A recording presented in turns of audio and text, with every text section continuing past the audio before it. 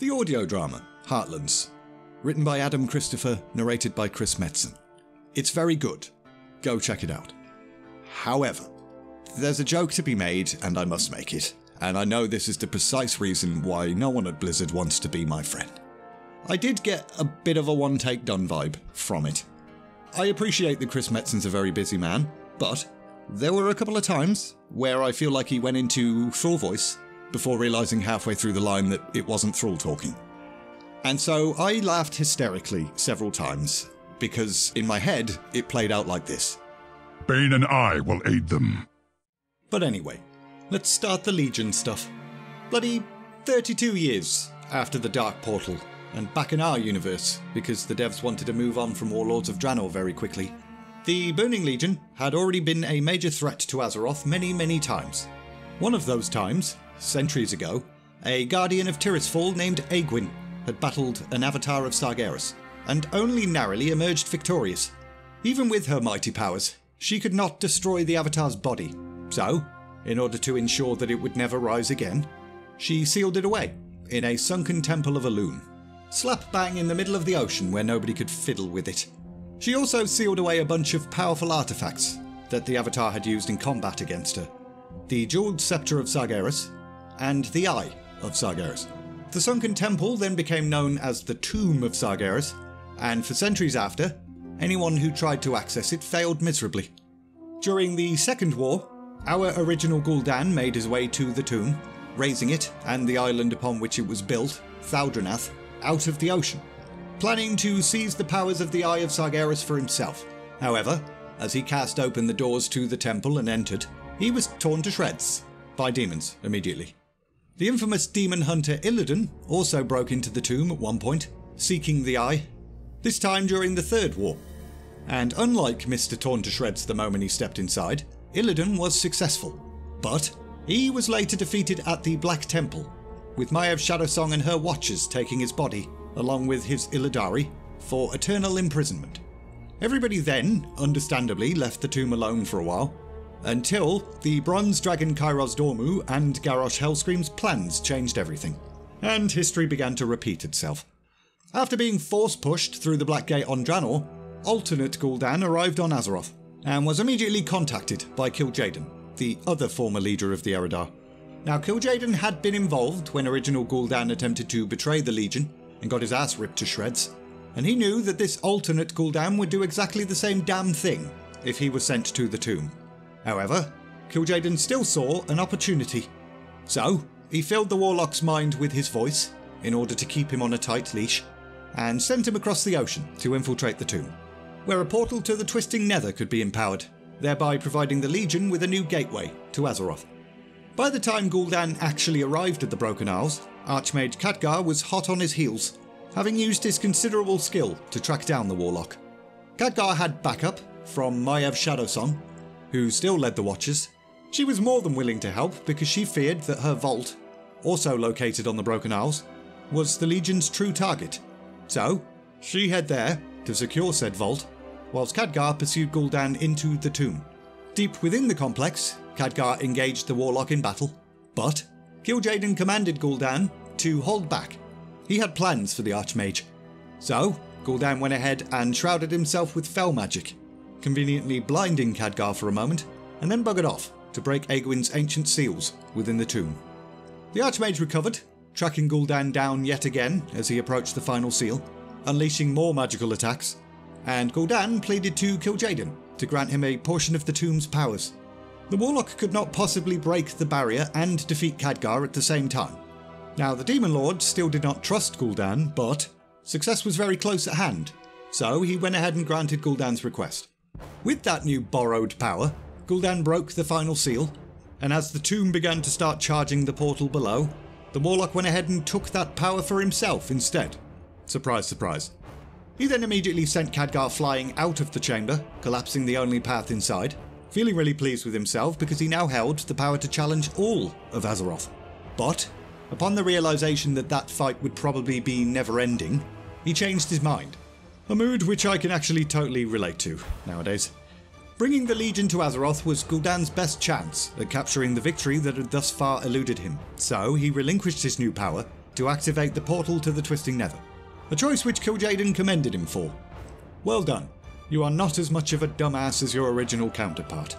The portal opened, and demons started to erupt from it, so Khadgar went ahead and cheesed it, changing into a raven, and leaving the broken shore as it very quickly became overrun. It was time to inform the world leaders. The Burning Legion had returned. Wasn't hard to convince the King of Stormwind that immediate action was needed, and War Chief Vol'jin also sprang to action as well.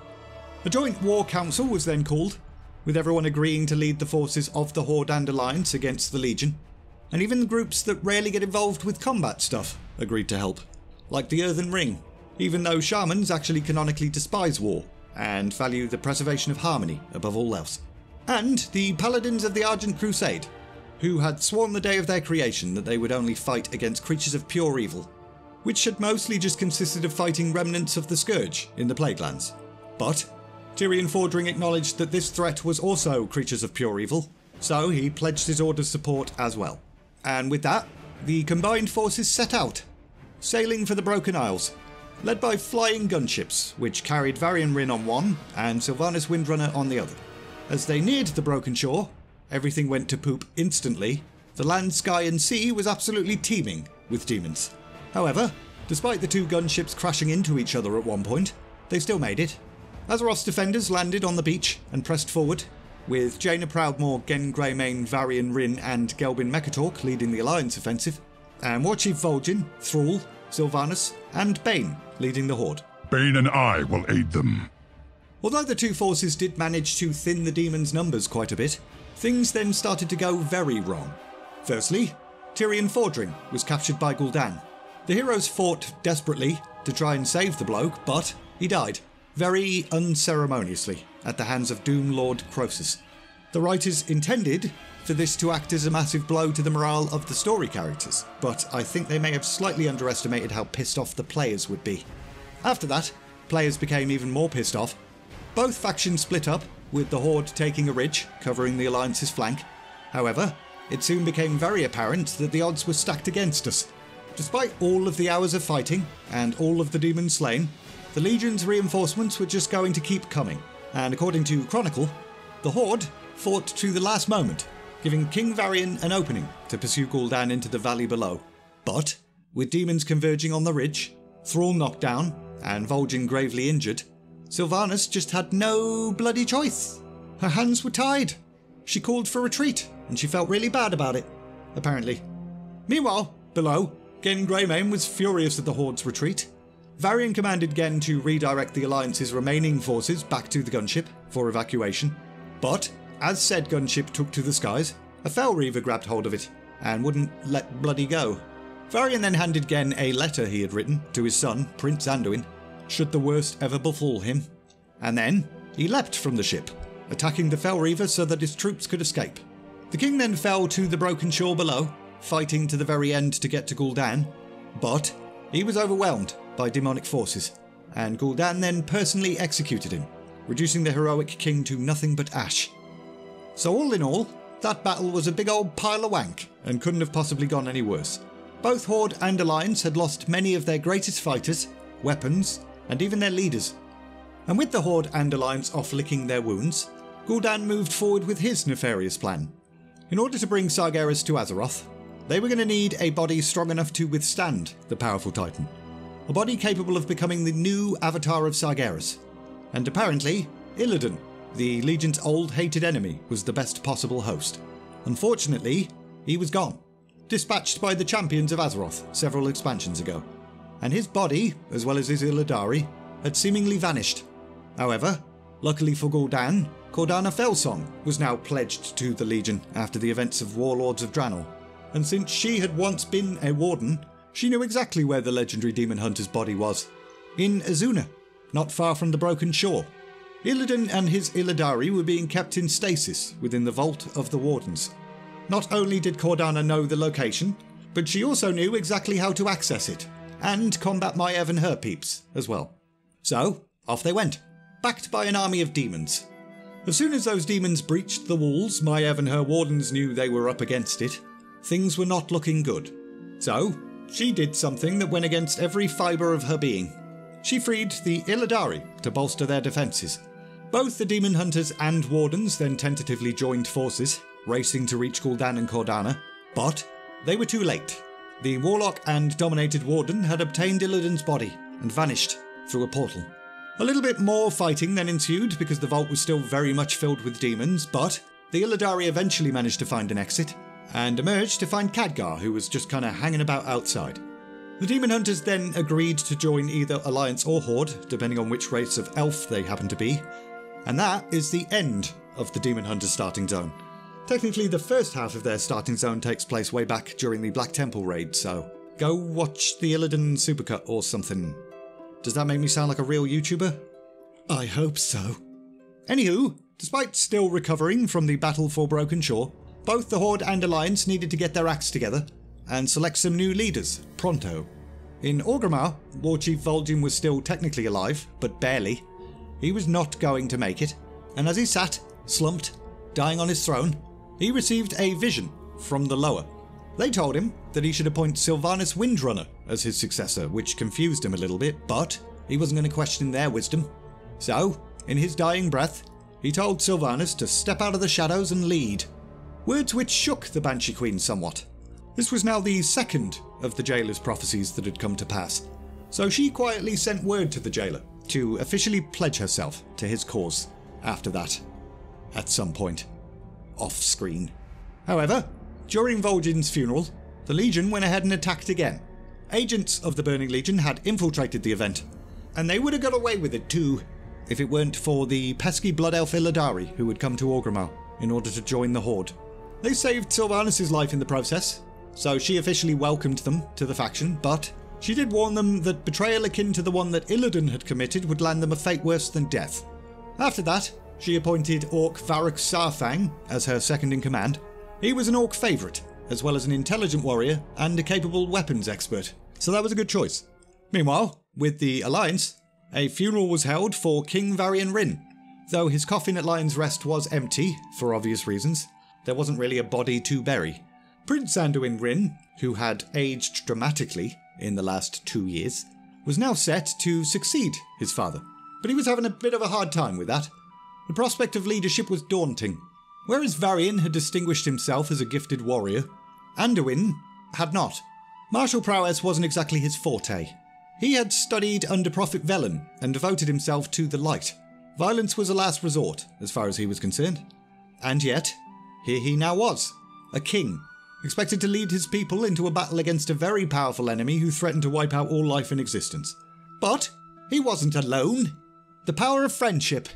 He had the full might of the Alliance at his back.